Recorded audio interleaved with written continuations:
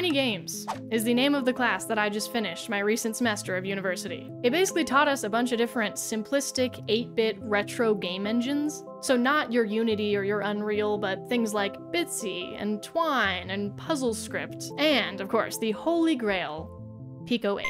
Now, Pico 8 is absolutely adorable. It's what was used to make the arcade version of Celeste that you can play within Celeste. It's all pixel art, but you can do so much with it. Games can look a ton of different ways, but the engine itself looks like this.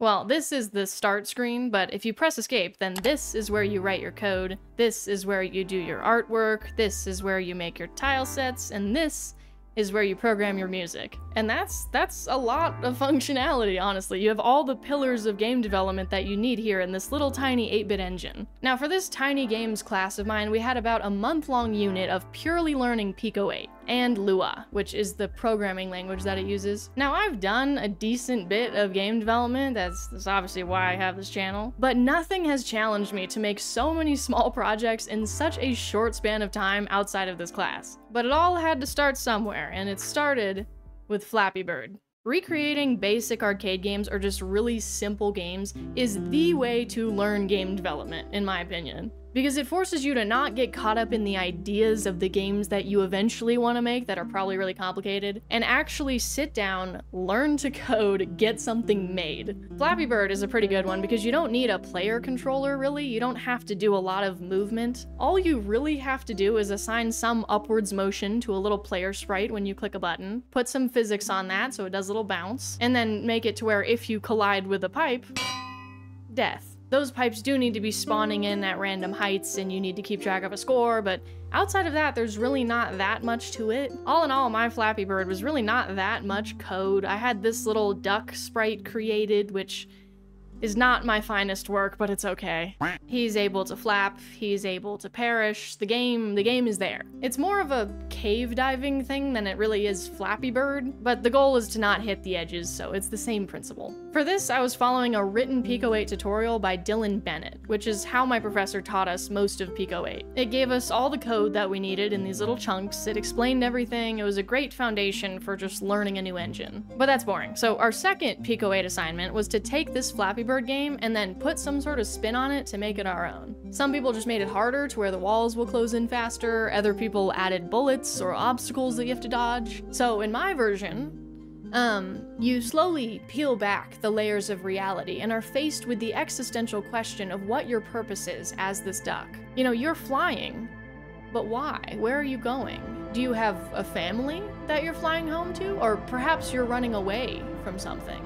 Either way, it doesn't matter. You are nothing more than an arrangement of pixels on this screen simulating a life that will last eternally. You will fly forever at the discrepancy of a player, a stranger, and the only escape is death. So that was my take on Flappy Bird. Anyway, the second game that I made in Pico 8 was following another tutorial from my professor. This time it was for recreating Lunar Lander, another classic arcade game. I'm sure you're familiar, but you have to carefully descend a spaceship, and if you go too fast, then you will crash and die, but you also can't run out of gas by going too slow, and you have to land on a physical crash pad.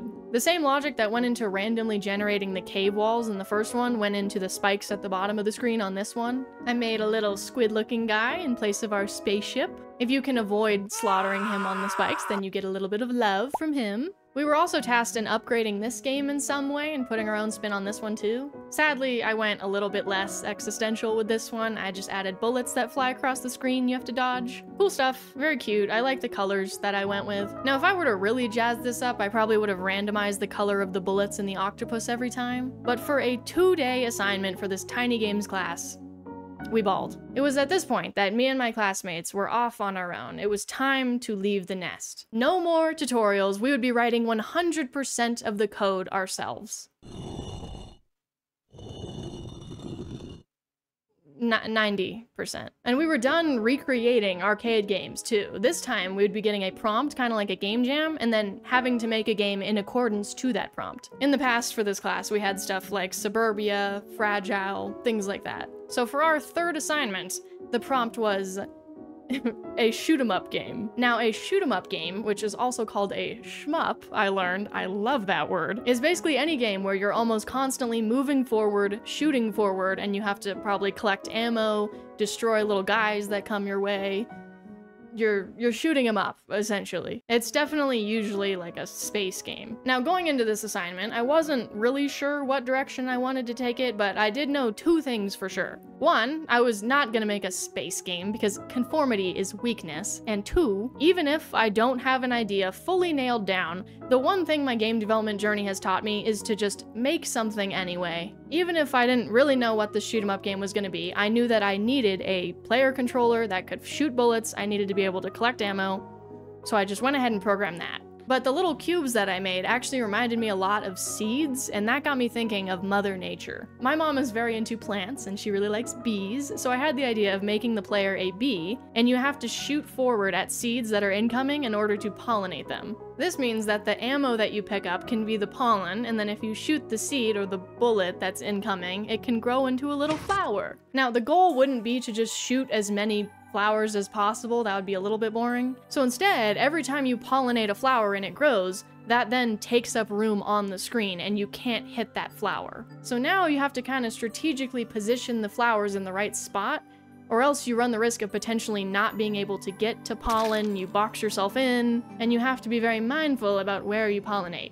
Nice. See, now we have an actual game. One benefit of having this project through an in-person class is that we had dedicated days for playtesting. So after I got to test this build of my game, I got the feedback that it'd be nice to have more of a visual indicator for your pollen, and then also just some more variety. So next day, I changed the pollen counter to a visual bar, and I added some more effects for the pollen. They kind of do a little thing side to side now. Really small changes, but they changed the way that the game felt a lot. Programming this game actually wasn't that bad, but if you look closely, you might notice that all the code is in this atrocious pixel art font. I love the commitment to the aesthetic, guys, but why can I not scroll horizontally? Why do I have to arrow key over to the end of the line and then inevitably miss it and then go back up and do it again? There's a chance that I'm just missing something with the controls, and one of you guys will kindly tell me about it in the comments. But I literally just coded everything in Visual Studio, and then I'd copy-paste it into Pico 8 whenever I needed to test anything. There definitely is a way to connect Visual Studio to Pico 8, but I was a peasant running off the free education edition of Pico, so I did not have these luxuries at my disposal. Alright, 3 games down, in less than 3 weeks at this point. I felt comfortable in Pico 8, and it was time for our final project. Our final project was to use Starfall PR.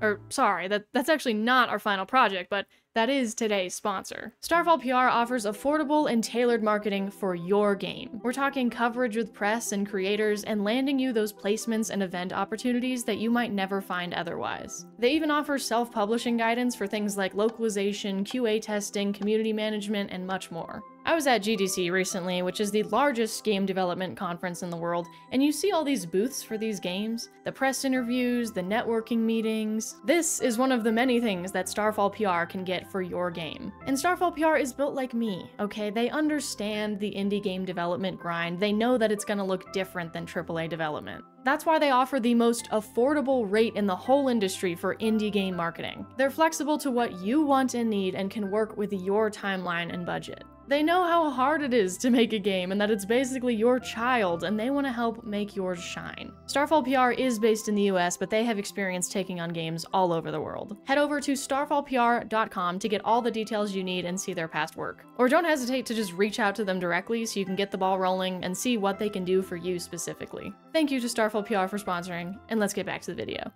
For the final project of my Tiny Games class, we could use any engine that we had used in the class so far, and we could make literally any game given that we put enough effort into it. That sounds great, that sounds nice to have so much creative freedom. But if you've ever made a game before, you probably know that having some kind of restriction is actually really nice. The more open-ended a project is, the easier it is to spend in the ideation phase before you actually make anything. My first idea was to go real existential with it and recreate the Chrome no Wi-Fi dinosaur game, except break the fourth wall, the dinosaur knows he's in a game, and you basically have to try and save him before your internet connection comes back. I didn't hate that idea, but I wanted to do something that was more gameplay focused than narrative focused. I have a habit of coming up with really cool sounding game ideas that have really strong narratives, and then coming up with the gameplay to try and accommodate that concept, which isn't necessarily doomed for failure, but in my experience, it's a lot better to find a fun mechanic or a fun gameplay loop and then worry about the story or the narrative.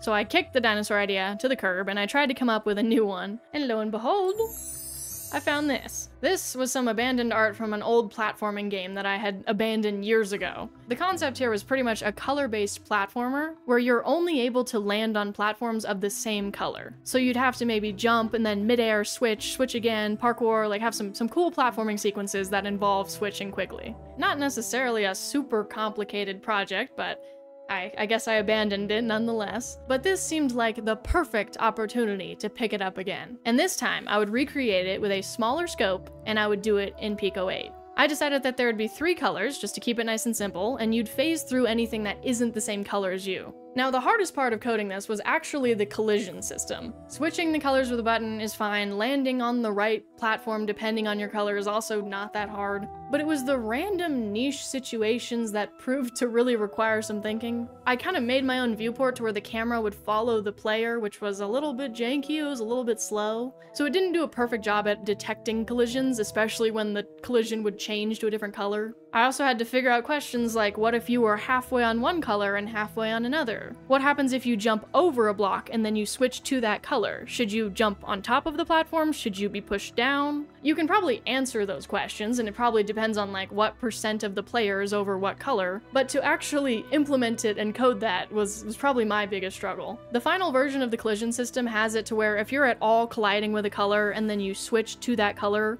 you'll just teleport to the top of the block. Is that ideal? No, definitely not. But can I use that for some cool platforming sequences? Probably. See, that's right, it's not a bug, it's a feature. Making the levels was also a bit of a pain. I'm definitely used to the privilege of visual engines where you can drag and drop platforms in order to make the game. I had to manually program the exact coordinates of every wall, which, now that I'm saying it, I realize there is a tile system that I probably could have used, but it's fine, it's fine, it's fine, it's fine. I ended up with 3 levels of increasing difficulty. If I had more time, I definitely would have put more effort into the physical layout design of the levels, and I also probably would have changed the art, but I kind of like the simplistic bold style that I've got going. Also, isn't the difference between this and this like kind of crazy? Like literally all that I did was just take out the 4 corner pixels and suddenly it looks a lot cleaner and a lot more professional. For a Pico 8 game, which is meant to be visibly simplistic, you know, I think it works. I was so used to playing this game myself and speed running through it that I was worried it would be too easy. But turns out, for the average person who is not the developer, it's actually kind of a hard experience. It definitely goes to show how blind you become to the difficulty of your own game. After something like this, I have so much sympathy for puzzle game developers. GMTK, I'm looking at you. My favorite part of this process wasn't just making the game though, it was seeing everyone else's projects and making my game, but with other people. It was a solo project, but the difference between programming alone in my room versus being out in a public space, sitting around people who are doing the same thing, is massive. In past game development videos, I've always emphasized the need for a community because it uplifts you so much, but this just really drilled it home for me how important that is. Having people to bounce ideas with, being able to close your computer when you need a break and just talk to another human being. It makes the sucky parts suck so much less. My friend Nathan made a full-blown turn-based combat RPG in Pico 8, which was awesome. Another person did this grocery simulator thing where you have to shelve products as these little blobs are actively messing up all your work. There was so much awesome stuff. It's so cool to be in a space where everyone's working towards the same thing and then see the fruit of everyone's thing. The human brain can do some cool stuff sometimes, and this was a reminder that I too can do cool stuff sometimes. And people really liked my game. A lot of people said that if it was a full-blown game, they would actually play it. After my last video, I'm kind of tempted to see if I can make this like a co-op game in Game Maker, but we'll see. Thank you so much for watching, and I will see you in the next one. Bye-bye!